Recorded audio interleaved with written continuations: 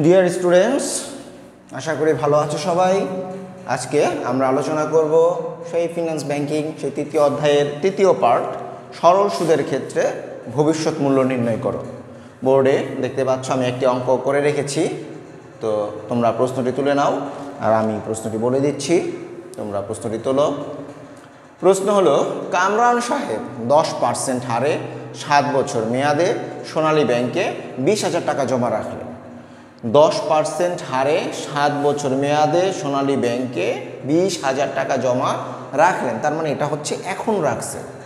মেয়াদ শেষে তিনি কত টাকা ফেরত পাবেন? মেয়াদ শেষে তিনি কত টাকা ফেরত পাবেন, এটাকে আমরা বলছি সরল সুদ, কারণ এখানে চক্রবৃদ্ধি কথাটা উল্লেখ নেই, অথবা চক্রবৃদ্ধিতে সময়কালগুলো হয় মাসিক, ষণ্মাসিক, দ্বিমাসিক, এইগুলোর কোনো কিছু এখানে উল্লেখ নেই, তাই এটি সরল সুদ। তো প্রশ্নটি লিখেছ আশা করি। এবারে আমরা সমাধান অংশে চলে যাই।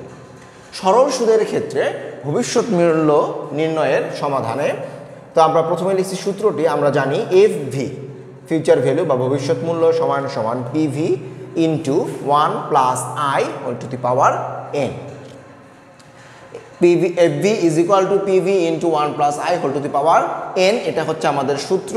তো আমরা দেখি প্রশ্ন থেকে আমরা কোন মানগুলো পেয়েছি এটা আমরা দেখে নিই। এখানে আমরা দেখছি আমাদের সূত্রের জন্য প্রথমে লাগে পিভি, তো পিভি সমান সমান 20,000 টাকা আমরা কোন জায়গা থেকে পেলাম? দেখো, কামরান সাহেব সোনালী ব্যাংকে 20,000 টাকা জমা রাখলেন, মানে এখন রাখলেন, তাহলে এই 20,000 টাকা এটা হচ্ছে আমাদের পিভি এর মান।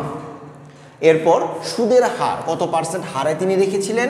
10% হারে, তাহলে এই যে 10% হার এটা হচ্ছে আমাদের আই বা আর অর্থাৎ সুদের হার। এখন এই 10%কে পার্সেন্ট থেকে যদি আমরা দশমিক ভগ্নাংশে নিয়ে যাই, তাহলে আমরা এটাকে 100 দিয়ে ভাগ করলে পাবো 0.10 বা 0.1, যে কোনো একটি লিখলেই হবে।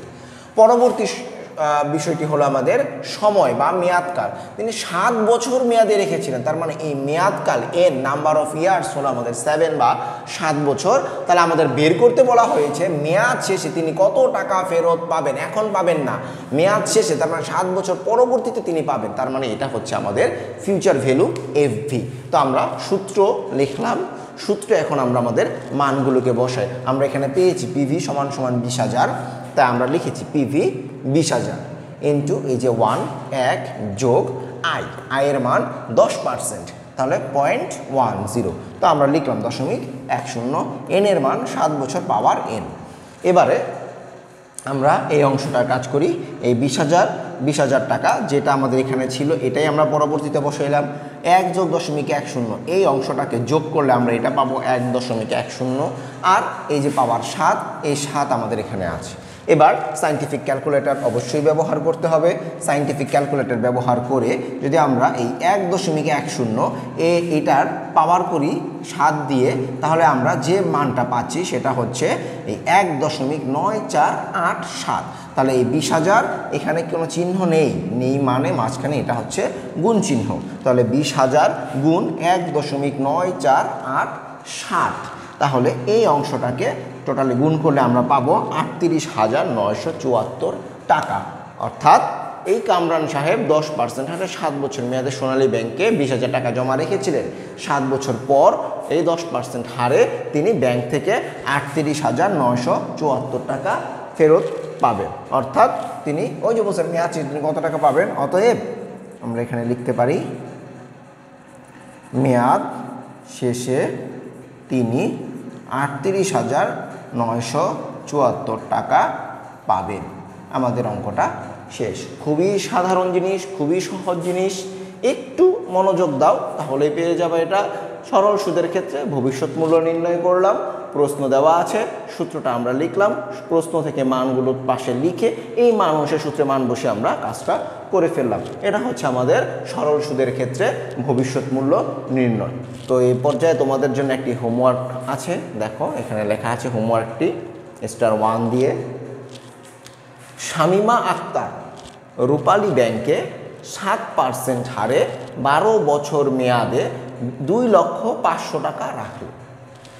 7% হারে 12 বছর মেয়াদে 2,05,000 টাকা রাখল, তাহলে মেয়াদ শেষে তিনি কত টাকা পাবেন, অর্থাৎ তিনি 12 বছর পর কত টাকা পাবেন 7% হারে রূপালী ব্যাংক থেকে, এটা বের করতে বলা হয়েছে।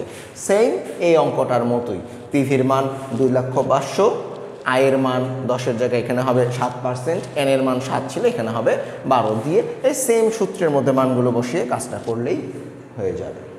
আশা করি বুঝতে পেরেছ।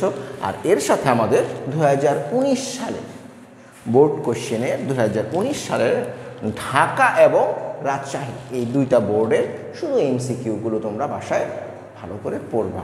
অনেকটা সময় গড়িয়ে গেছে, আর এই করোনা কাল চলাকালীন যে পরিস্থিতি, আসলে এখানে সবাই সময়ের কাছে জব্দ, তো আর এরপরেও নিজেদেরকে একটু চেষ্টা করতে হবে।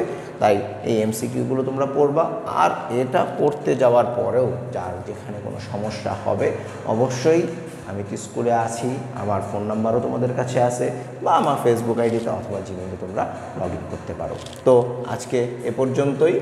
পরবর্তীতে আমরা করব এখানে চক্রবৃদ্ধি সুদের ক্ষেত্রে ভবিষ্যৎ মূল্য নির্ণয়। তো সে পর্যন্ত ভালো থাকবে তোমরা, আর এই হোমওয়ার্কগুলো কমপ্লিট করবে। ধন্যবাদ সবাইকে।